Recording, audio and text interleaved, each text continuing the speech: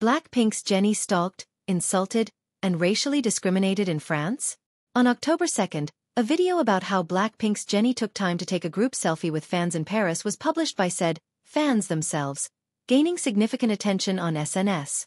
However, the story behind this group selfie was nothing to be happy about, as revealed in other posts of the aforementioned fans. In particular, one of the people in the group selfie published a video on their TikTok, showing how they caught Jennie as she exited a clothing shop. In the background of this video, the group can be heard making rude remarks at Jennie when she tried to enter her car, guilt-tripping the female idol by saying, "Are you serious? Do you hate us?" until she agreed to take photos. Notably, one person even went as far as to call Jennie a bitch when the BLACKPINK member initially rejected them.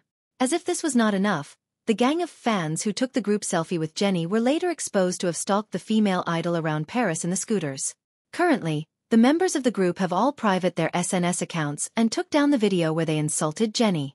Meanwhile, Korean media also reported that Jennie faced racism while in France. Particularly, a video circulating online shows Jennie meeting 1994-born American actress Margaret Qualley at the event. In the video, after hugging Jennie, Margaret rudely touched Jennie's blonde hair without permission and asked, "Is it real?" When Jennie replied that it wasn't, Margaret responded, "It looks real."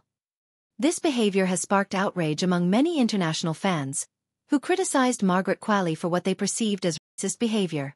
They pointed out that asking an Asian person, who naturally doesn't have blonde hair, if their hair is real can be seen as a form of racial discrimination.